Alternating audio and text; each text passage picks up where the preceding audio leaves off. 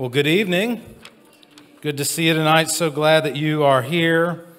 Special evening. We're going to have a time of praise tonight and then opportunity for the Lord's Supper. And if you have need of the Lord's Supper tonight, there's packets on the table as you enter the room. You can slip back and get those before too long. But we'll sing maybe 3 songs before communion, 4 songs before communion. Have time for Lord's Supper, and then Zachary Jones is our guest preacher for the evening. I want to remind you that next Sunday afternoon, after our morning service, is our congregational meeting. We'll vote on the 2022 budget, which is posted on the bulletin board. Also on the bulletin board is a sign-up sheet for any of you that might be interested in participating in the meal ministry. If somebody's ill or hospital bound or wherever it may be, and we need to take food into the family, we have an opportunity to do that. So sign up if you would like to participate in that ministry. A couple prayer concerns in particular tonight. Jim McGuire and Jeff Williamson, just continue to pray for them, as well as Wyatt Dignette. He'll have surgery on his leg. He has a bone chip on his leg, and they're going to take care of that on Thursday. So I'll go ahead and pray, turn it over to Matt and Eliza, and let's stand together. Go to the Lord in prayer and worship. Oh, Father God in heaven, we give you thanks. You're a holy God, and we're grateful for the opportunity we have this evening to celebrate the work of Christ, the opportunity, Lord, we have to worship in song, and Father, listen to Zach preach. We pray your blessing on him, that you'll help him as he's studied and prepared, and Father, just help him as he shares the gospel with us. Father, we thank you for Matt and Eliza and pray your blessing on them as they lead us in worship tonight. We thank you for all you've provided for us. In Jesus' name, amen. Good evening, everybody. We're going to sing a few new ones, and we're going to sing a few that we've all heard before, so this should all go okay. All right, here we go.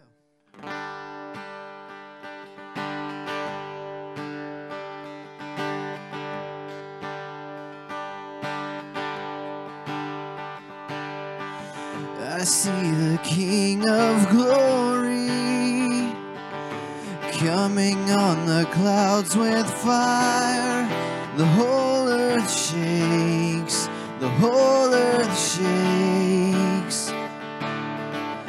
I see his love and mercy washing over all our sin. The people sing, the people sing, Hosanna, Hosanna, Hosanna in the highest. Hosanna, Hosanna, Hosanna in the highest.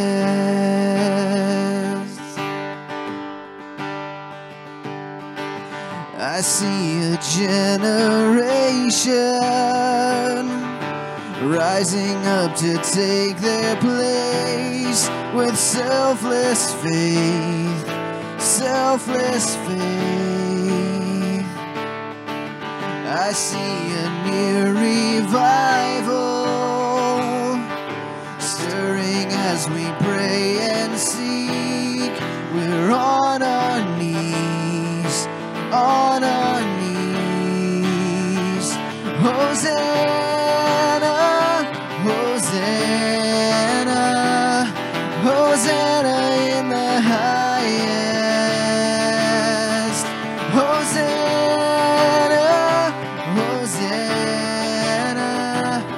Hosanna in the highest.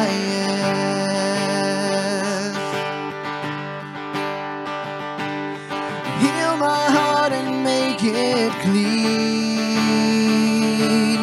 Open up my eyes to the things unseen. Show me how to love like you have loved me.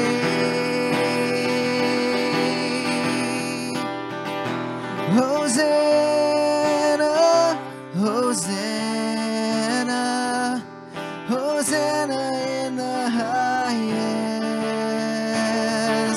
Hosanna.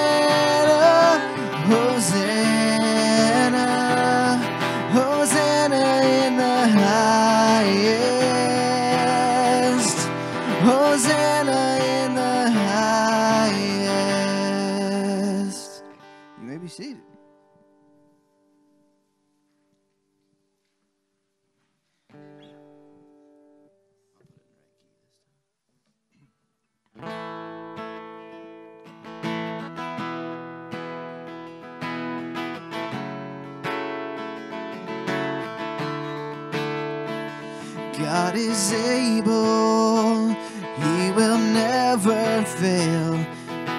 He is Almighty God, greater than all we seek, greater than all we ask. He has done great things, lifted up, He defeated the grave, raised to life. Our God is able, in His name we overcome.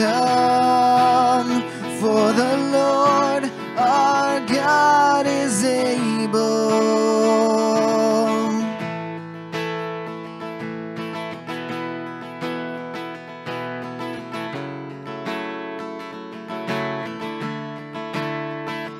God is with us, God is on our side.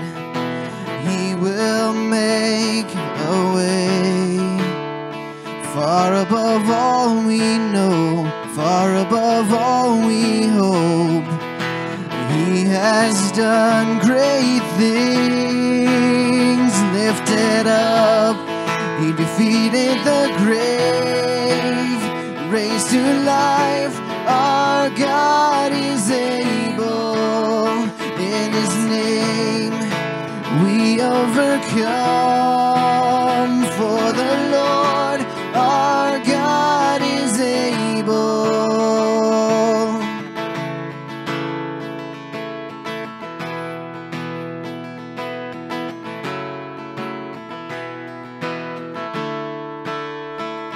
God is with us, He will go before, He will never leave us, He will never leave us.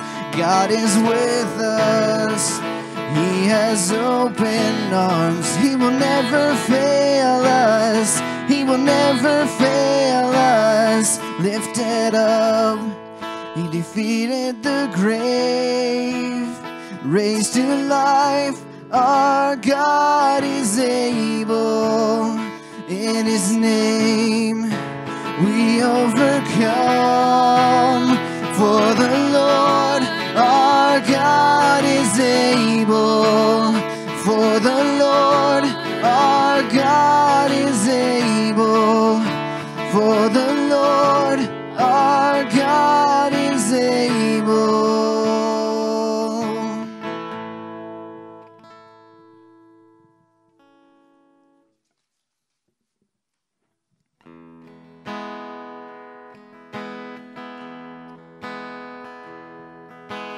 Man of sorrows, Lamb of God, by His own betrayed, the sin of man and wrath of God has been on Jesus laid. Silent as He stood accused, beaten, mocked, and scorned, bowing to the Father's will, He took a crown of thorns. Oh, that rugged cross, my salvation, where your love poured out over me. Now my soul cries out, hallelujah, praise and honor unto Thee.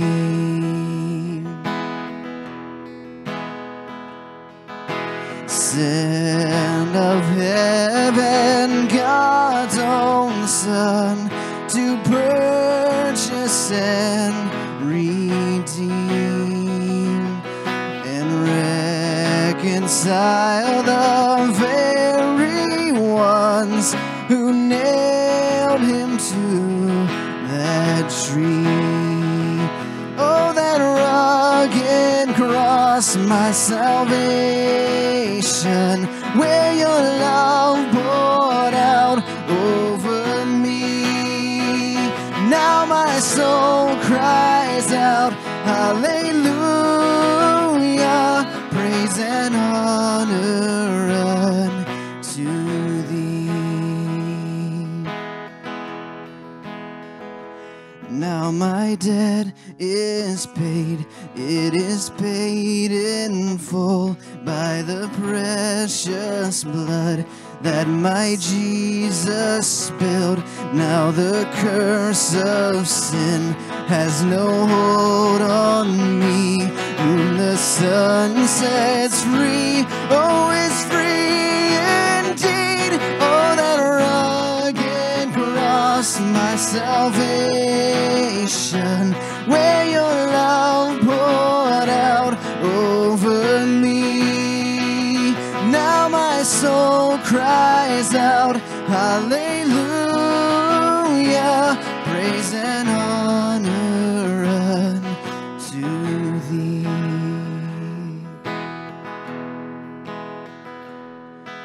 See, the stone is rolled away, behold the empty tomb. Hallelujah, God be praised, He's risen from the grave. Oh, that rugged cross, my salvation, where your love poured out over me. Now my soul cries out, hallelujah,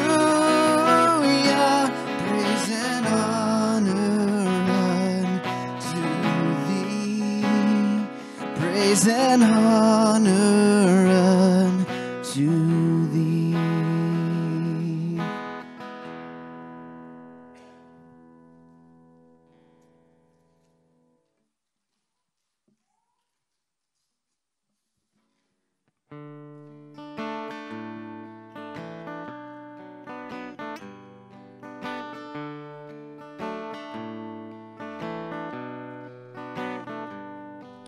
Although the earth cried out from blood, satisfied her hunger was.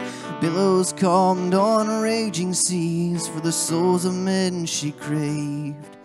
Now sun and moon from balcony turned their head in disbelief. Their precious love would taste the sting, disfigured and disdained.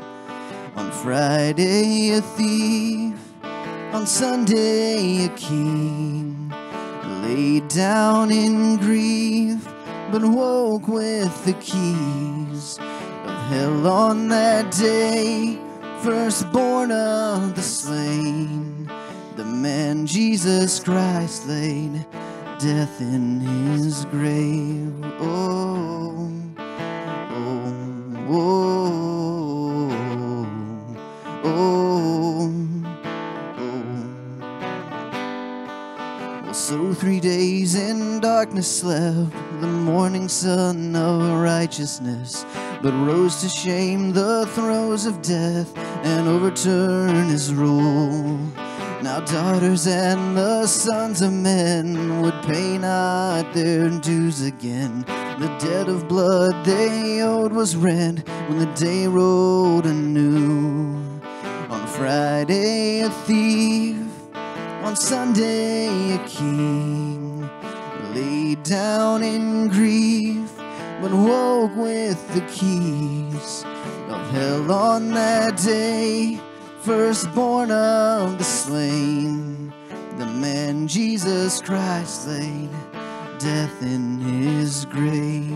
Oh, oh, oh, oh, oh, oh.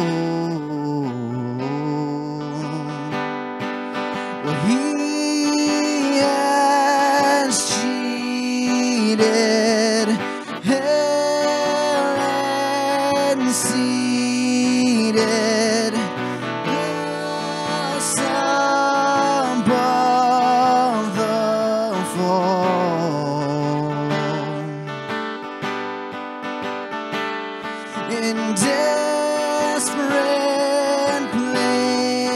says he paid our wages one time, once and for all. On Friday a thief, on Sunday a king, laid down in grief, but woke with the keys to hell on that day. Firstborn of the slain, the man Jesus Christ laid death in his grave. Oh, oh, oh, oh, oh, oh.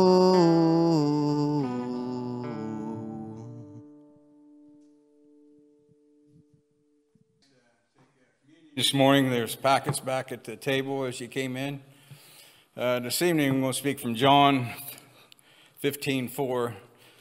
I've titled this Life with God. Abide in me and I in you, as the branch cannot bear fruit by itself unless it abides in the vine, neither can you unless you abide in me. Isn't the Christian life supposed to be more exciting than this? I long for God's joy in my daily life. I long for the peace in trials. I long for his love and kindness to flow through me. I long to see God's moments and miracles beyond my own abilities. I wanted what I was pretty confident that God had promised for my life in his word. Questions. I'm embarrassed to admit I often saw God like a cashier handing out tickets. I just had enough for some joy and a little peace. And when I used them up, I would go back for more. But to my surprise, my attempts to chase those blessings still left me sad, anxious, annoyed, and bored. Has anybody ever felt that way? We've crossed a point in our life sometimes where we look for answers like that. And the worst part, I assumed that when life felt less than, that something wasn't wrong with me, but something was wrong with God. I even questioned his very word because it didn't seem true in my life. One day over time, sitting by myself, I realized the good life isn't from God, but it was with God. What a gracious God we do that we get to do life with. A fulfilling, abundant life that's found when we quit searching for it and start seeking him alone. Matthew 6:33 tells us, but seek first the kingdom of God and his righteousness, and all these things shall be added unto you. As I started letting this sink into this idea, I saw it everywhere in the scriptures. John 15:4, abide in me and I in you. Psalm 16:11, you make known to me the paths of life. In your presence there is fullness of joy, and at your right hand are pleasures forevermore. It's God's presence that transforms our days. It's God's presence that transforms our lives. Doing good with God isn't just a good thought, but we need to make it real each and every day. We pursue God's presence all around us. Doesn't that look like praying without ceasing? Include him in our thoughts and our communications each and every day with him. Live your life with God and rejoice in his presence always. Jesus went to the cross so that we might have a closer walk with thee. In John 14:6, Jesus says, I am the way, the truth, and the life, and no one comes to the Father except through me. Let's bow in prayer. Most gracious and kind Heavenly Father, Lord, life's difficult sometimes, and we try to outrun you, and Lord, we need to stop and slow down and know that you are God. Lord, we know you're present with us each and every day, and that if we allow you, Lord, that you'll take the reins and guide us through this life. But we need to stay obedient to your word. We need to reach out to you in our thoughts and our prayers each and every day. We need to share you, Lord, with our community and our brothers and sisters. Lord, we thank you for the precious blood of Jesus that as he went to the cross and died for each one of us. Lord, we're so thankful for all the many blessings you bestow upon us each and every day. For it's in Jesus' name I do pray. Amen.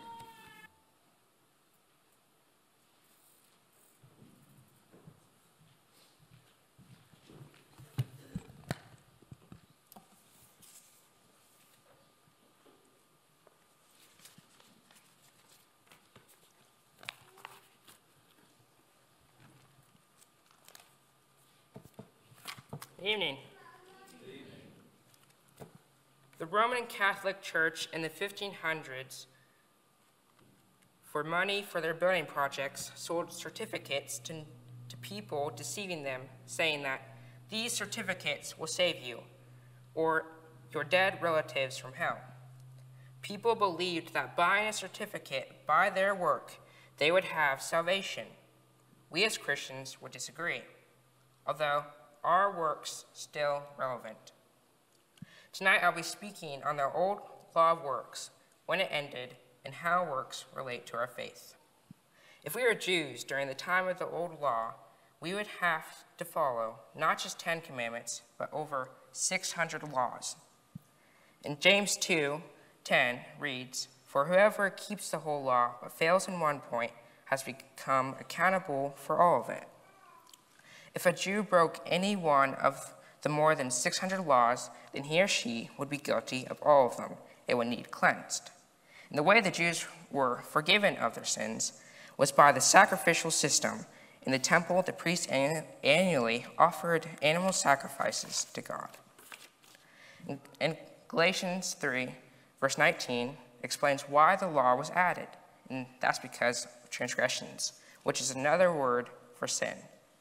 The law was given so that the Israelites would know what to do and what not to do. The law was of works. The law was intended for the well-being and safety of God's people, the Israelites. Just like the Israelites had rules, at Camp Wakatomica, there are rules. One of them is if you need to go somewhere, you tell a staff member. During swim time at the pond a few years ago, I wanted to change to dry clothes. I went up into the porta pot without telling any faculty. When I was done, I opened the door and found that I was all alone at the pond. I broke a rule, and I thought I had been abandoned. It could have been dangerous for younger me to be alone down at the pond. God wants what is best for us. His rules are meant for our good. We cannot keep all of God's rules, but God still cares for us. In Romans 3:21-27, we'll see that God's righteousness has been manifested apart from the law of works and where it has been manifested. So Romans 3:21-27. But now the righteousness of God has been manifested apart from the law, although the law and the prophets bear witness to it. The righteousness of God through faith in Jesus Christ for all who believe. For there is no distinction, for all have sinned and fall short of the glory of God, and are justified by his grace as a gift through the redemption that is in Christ Jesus, whom God put forward as a propitiation by his blood to be received by faith. This was to show God's righteousness, because in his divine forbearance he had passed over former sins.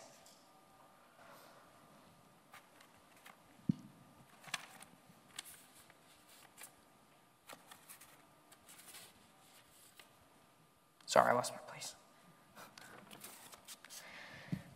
God's righteousness was revealed when Jesus, like a lamb led to the slaughter, died on the cross. And continue on in verse 26. It was to show his righteousness at the present time so that he might be just and the justifier of the one who has faith in Jesus. Then what becomes of our boasting? It is excluded. By what kind of law? By law of works? No, but by the law of faith. What's the difference between the law of works and the law of faith? Turn your Bibles to Galatians 3:10-14.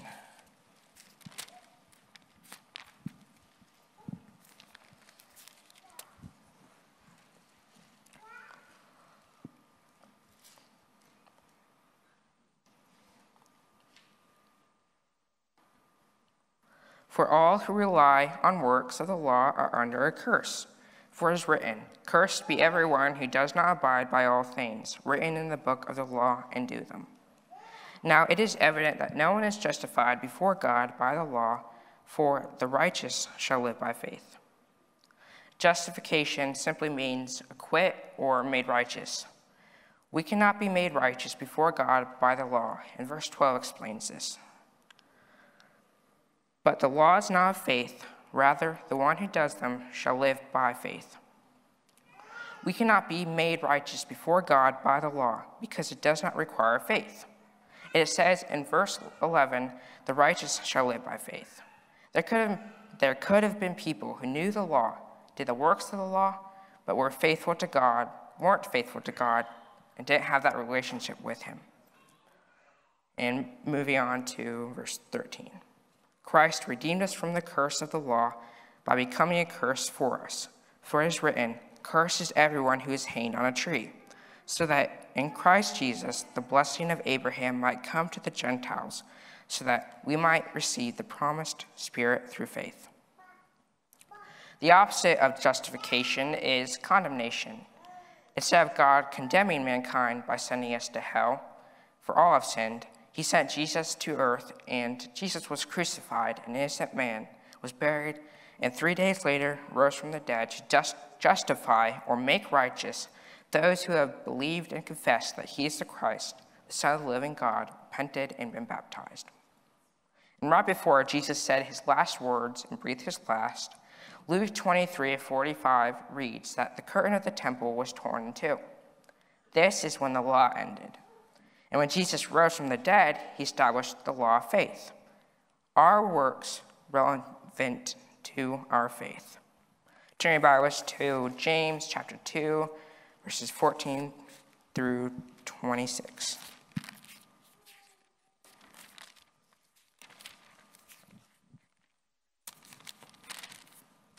James 2, 14 through 26.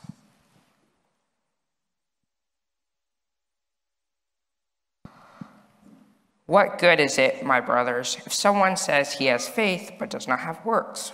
Can that faith save him? If a brother or sister is poorly clothed and lacking in daily food, and one of you says to them, "Go in peace, be warmed and filled," without giving them the things needed for the body, what good is that? So also, faith by itself, if it does not have works, is dead. But someone will say, "You have faith, and I have works. Show me your faith apart from your works, and I will show you my faith by my works. You believe that God is one. You do well. Even the demons believe and shudder. Do you want to be shown, you foolish person, that faith apart from works is useless? Works are relevant to our faith because without them, our faith would be dead. Works prove our faith. If we want to be faithful to God, we would do works that he has commanded us to do. For example, spreading the gospel. Otherwise, we'd be hypocrites of our own faith. Verse 21. Was not Abraham our father justified by works when he offered up his son Isaac on the altar? Isaac was Abraham's promised son from God. God commanded Abraham to sacrifice Isaac. Abraham went up to a mountain, got wood, set Isaac on the wood, and raised his knife to kill Isaac. But God stopped Abraham and provided a ram instead. In a sense, Abraham mentally had already sacrificed his son. It was by Abraham's works he was justified, but those works were out of faith to God. His works proved his faithfulness to God. Continue on in James chapter 2.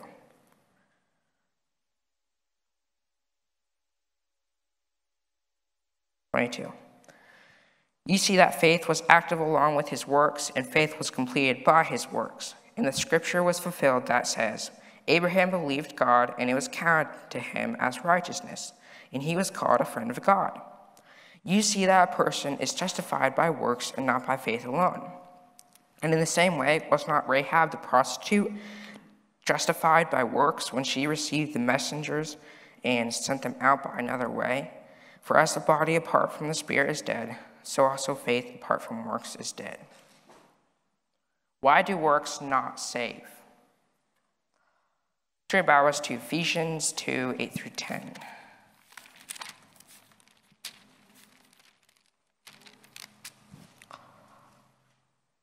Ephesians 2, 8 through 10.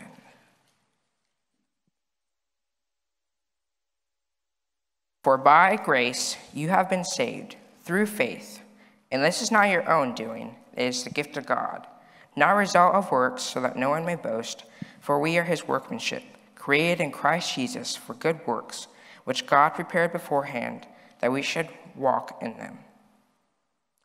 We are not saved by our works, but for good works. Our works prove our faith, complete it, and keep it alive. Jesus kept the law perfectly, so that by grace we are saved by becoming a Christian. Hebrews 4:15 says, "But one, Jesus, who in every respect was tempted as we are, yet without sin." The people of the Catholic Church that I mentioned earlier believed that the price they paid was for tickets to heaven from what the Catholics had said deceitfully. Jesus paid the ultimate price by bearing our burdens on the cross, a price that none of us could have paid, for he was perfect and we are not. But Jesus came to earth in the form of a baby, lived about 30 years without sinning. He was crucified, manifesting his righteousness, buried in a tomb. 3 days later, he rose from the dead, establishing our faith. 40 days after Jesus' resurrection, he ascended into heaven, giving the hope of eternal life with him for all faithful Christians when he returns, or if death beforehand. It's only through Jesus can anyone have salvation. If you're not a Christian and you've studied the scripture and you believe that Jesus is the Christ, the Son of the living God, and want to be baptized for the forgiveness of sins in the Holy Spirit, why wait? That's all, folks. To make that known that they're going to enact their faith, we are going to provide that tonight. Zach can even baptize you. He lives close enough. He doesn't mind getting wet, right? But hey, would you stand with us? We're going to an invitation song, then we'll have a closing, and then another song.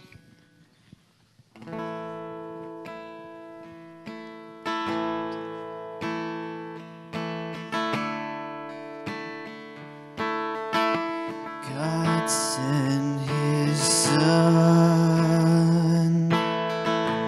They called him Jesus.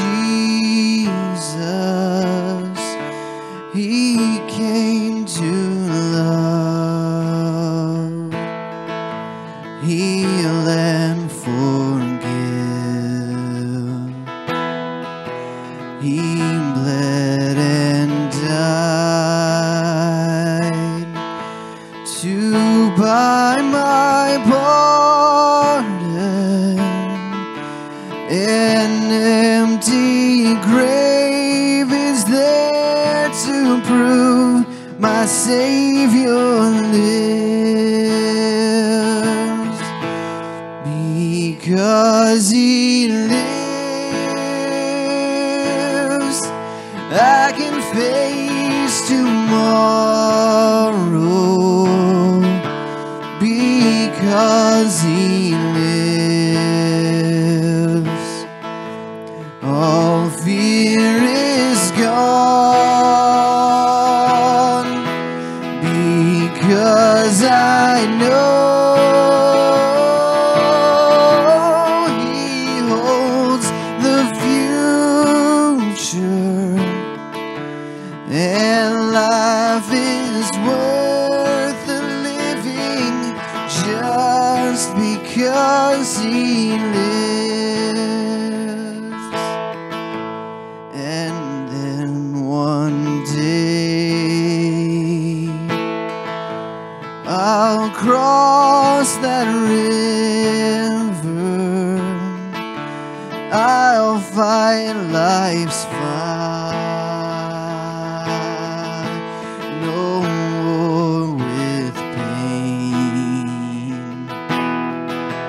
And then as death gives way to victory, I'll see the lights of glory, and I'll know he reigns. because He lives, I can face tomorrow because He lives. All fear is gone because I know He holds the future, and life is worth the living just because He lives.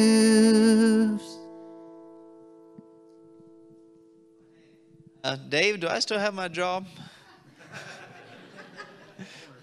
Well, it's a good place for the church to step in. Situations like that when people are hurting. It's one of our missions as a church, right? But you know, on a bright note, it is a good time to be here at Millwood. And if you wonder why, if you can't think of any other reason, it's because we got young guys like Zachary and many others who are willing to get up and preach the truth, whether it's here in the schools, in their homes, or with their friends. They are willing to stand up for the gospel and Christ as their Savior. So I'm thankful to be here at Millwood. I'm thankful for the talent, and I'm thankful for the boldness. I thank you for the support that you guys have. And fourthly, I'm thankful for the pie we're going to have tonight. Yeah, so we're going to close. We're going to have a time of prayer, and they're going to have a song. I don't know exactly what I'm going to pray for.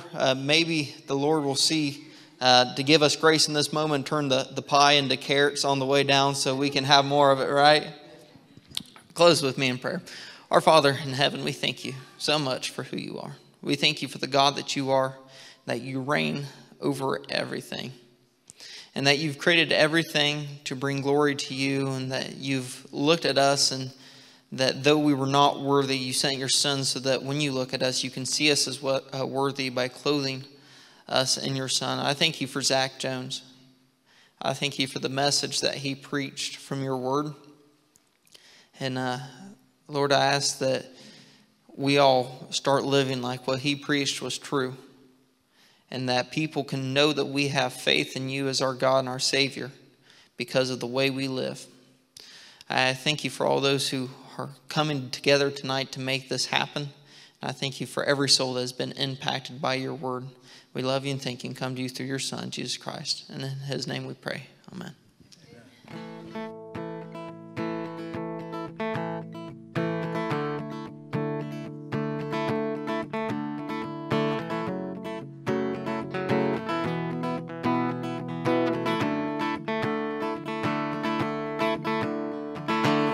Who breaks the power of sin and darkness, whose love is mighty and so much stronger, the King of glory, the King above all kings.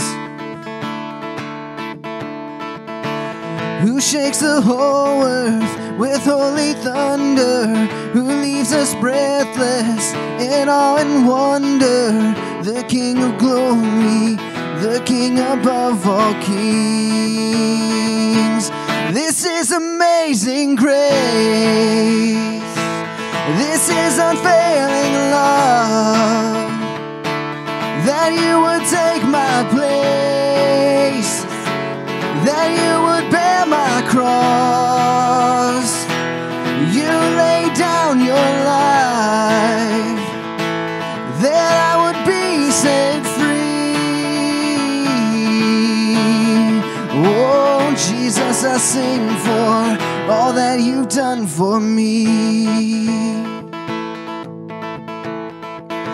Who brings our chaos back into order, who makes the orphan a son and daughter, the King of glory, the King of glory, who rules the nations with truth and justice, shines like the sun in all of its brilliance, the King of glory, the King above all kings.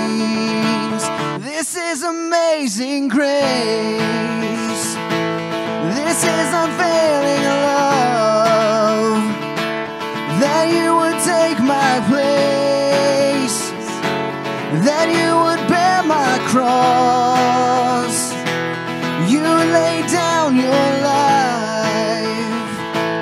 that I would be set free.